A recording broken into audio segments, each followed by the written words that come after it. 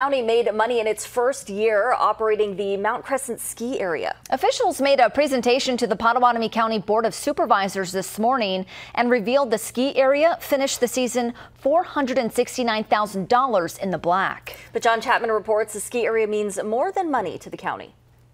Buying the Mount Crescent Ski Area wasn't all about skiing. It was also about protecting the Loess Hills. The Loess Hills it's a globally significant geological landform that was created during the ice ages.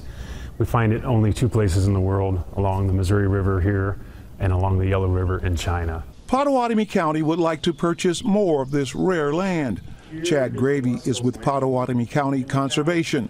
He tells members of the Pot County Board of Supervisors that it is critical to protect the hills.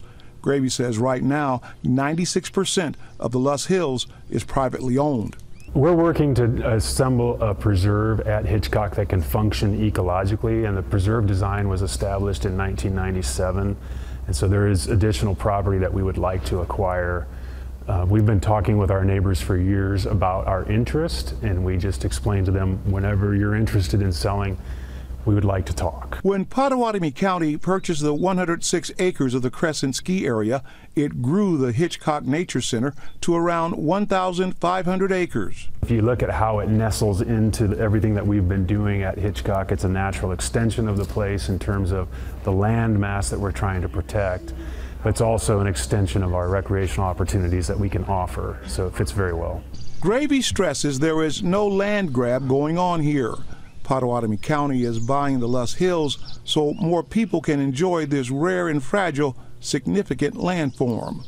On your side in Pottawattamie County, I'm John Chapman, 6 News.